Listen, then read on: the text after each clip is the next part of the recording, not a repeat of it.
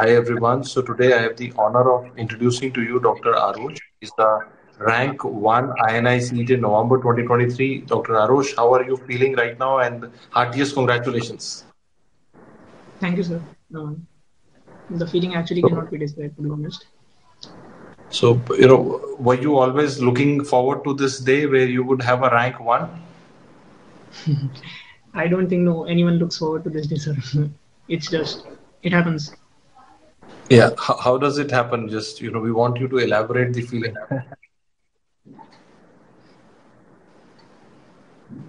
I didn't have the stomach to see the result, to be honest. So I asked my mother to see it. And yeah, it just happened.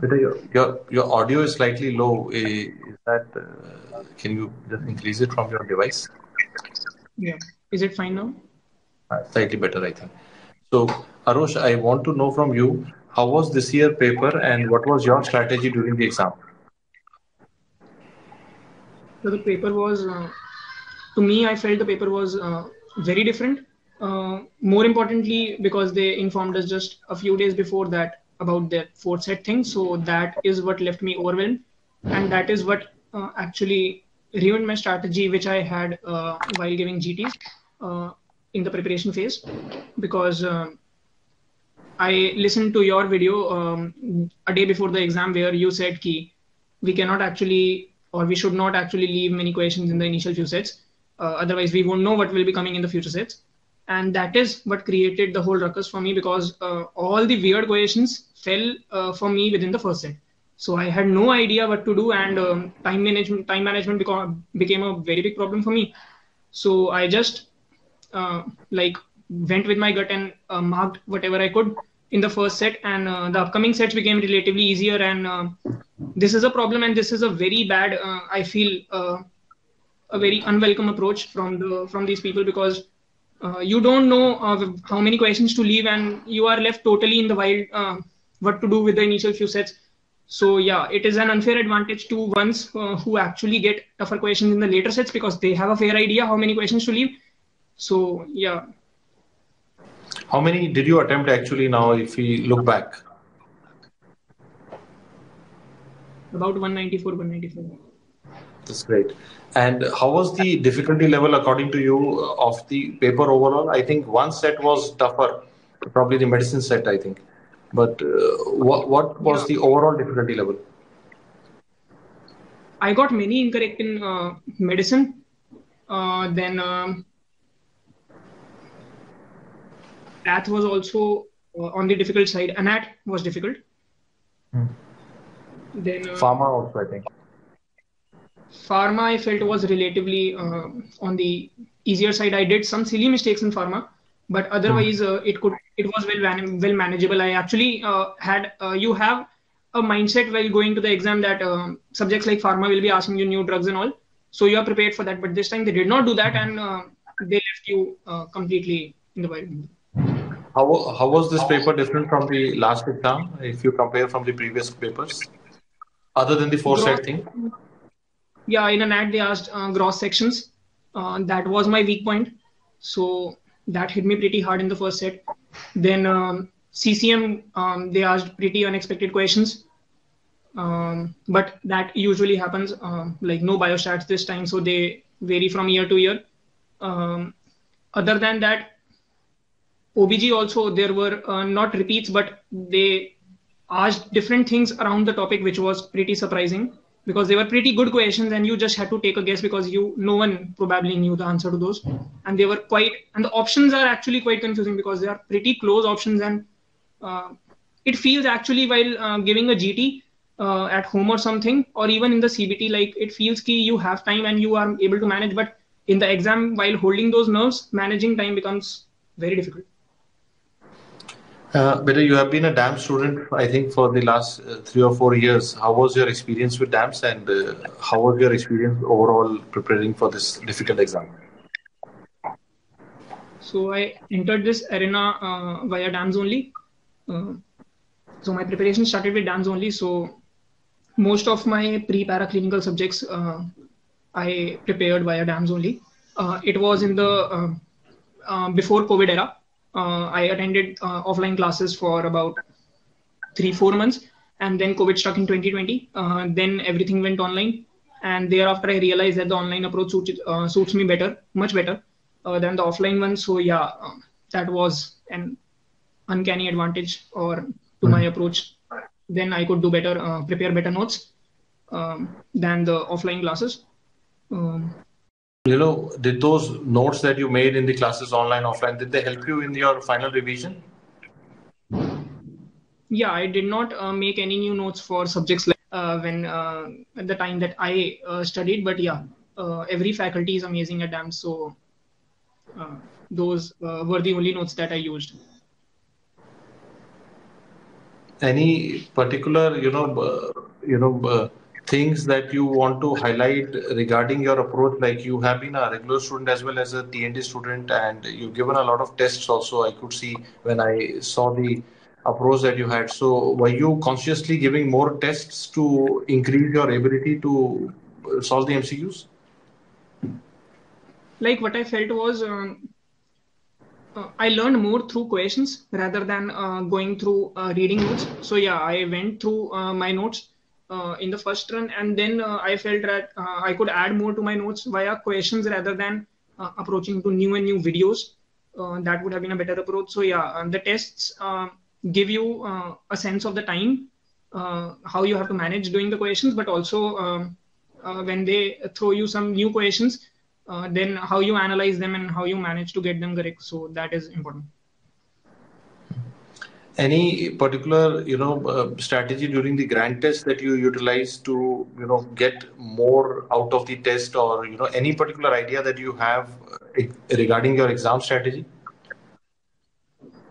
Yeah, in the preparation phase, it is like I have to bookmark or somehow mark the questions that I am somewhat not confident in. And while revising the questions, I will definitely first revise the incorrect ones. But thereafter, I'll go to the questions that even if I got correct, but I have marked because there was some sort of doubt in my mind, and I have to correct that thought process to get it more confidently correct the next time. Any particular idea about, when you saw this year's strategy and you saw this year's paper, and you learned that, okay, this year paper had 4 sets, 45 minutes. Anything about the time management that you want to highlight? Were you able to manage all the sets in time, or was there any issue? Now, that is what I'm saying. The first set threw me all the questions, and already the person is pretty nervous, and you do not have a speed or a momentum to get through. As you said in your video also, that by the third set, everyone will have that momentum and will have that everyone will be able to manage the time.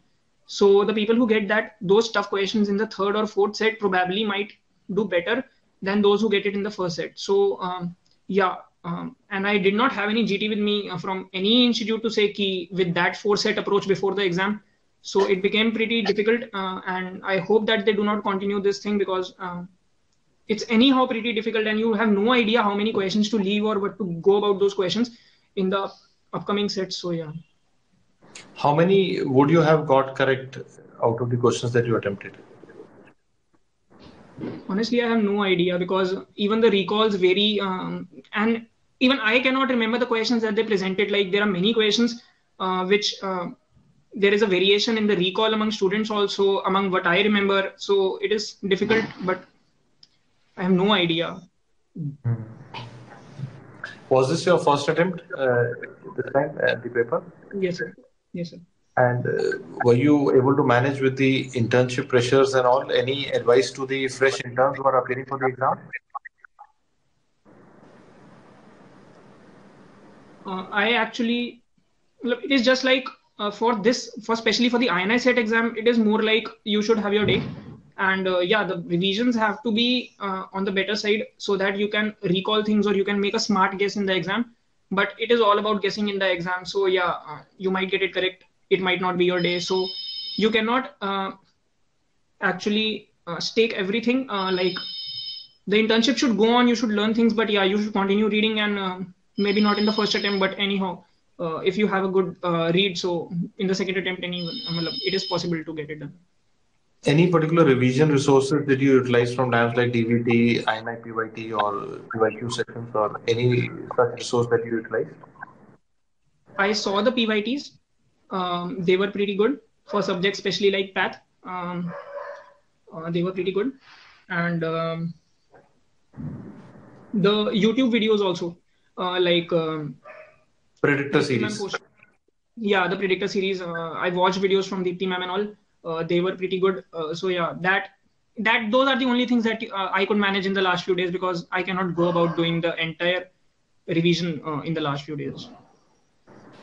How many revisions were you able to do before the INICET exam?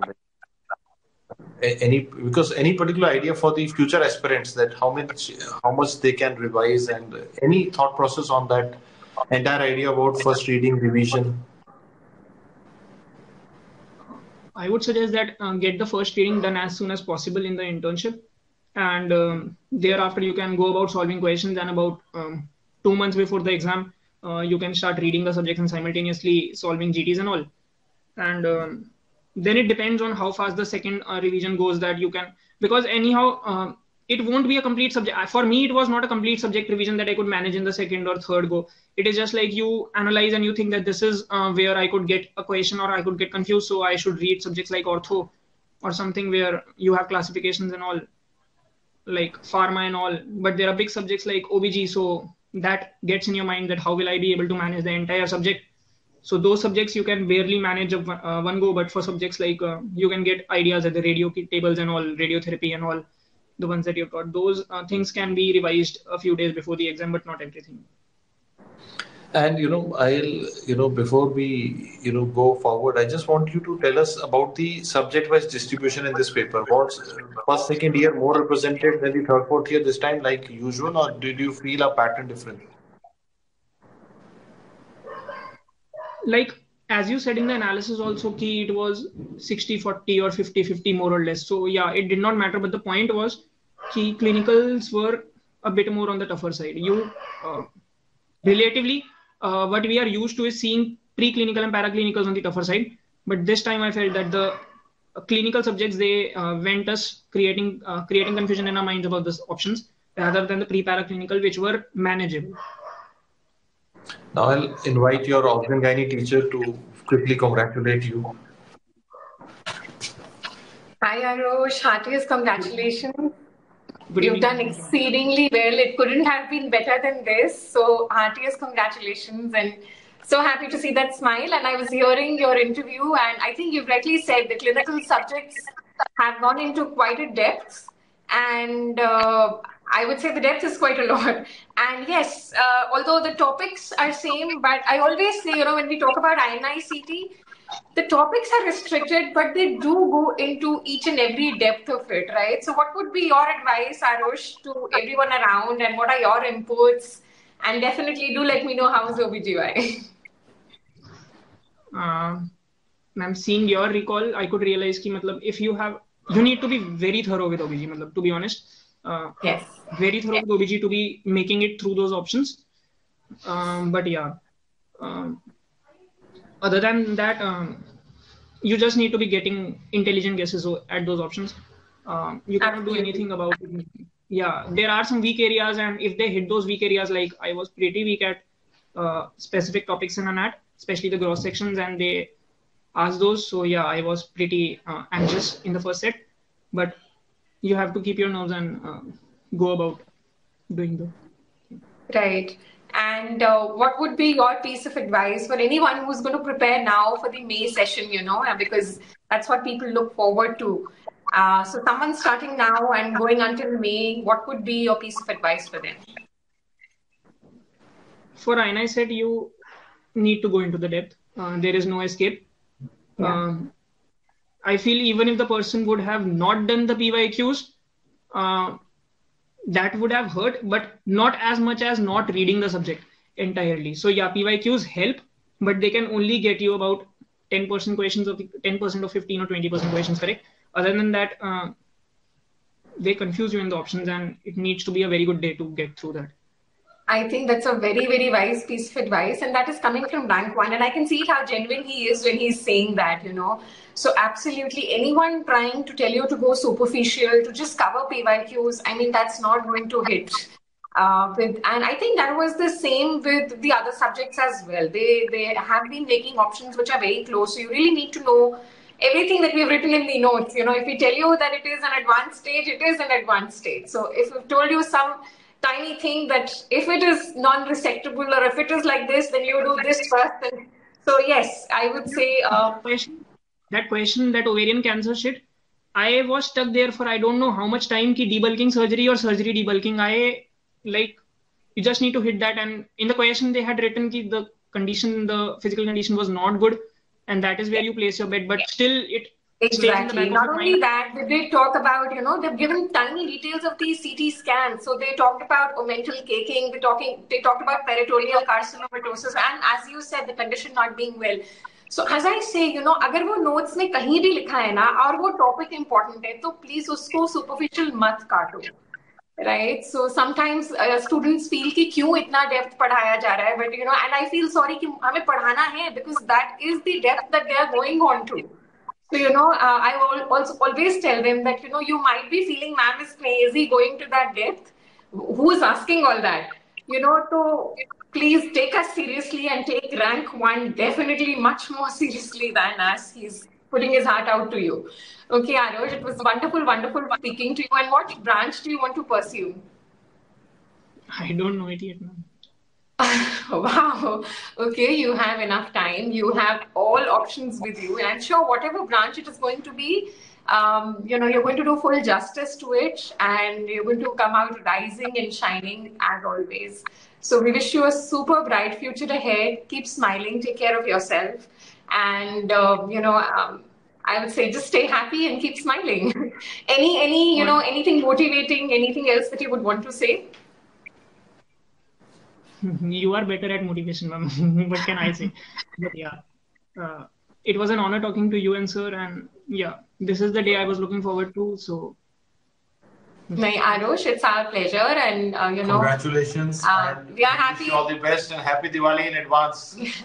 We are happy that you've done very well, and we are happy that you are satisfied. You are happy with your result. That's what matters. And you're able to pursue what you want to pursue, because that's how you will do justice to it, right? So wish you good luck, bache. Take care and stay connected to us. Thank you for making DAMS a part of your journey. God bless. Thank you, ma'am. Happy Diwali. You too, bacha. Happy Diwali.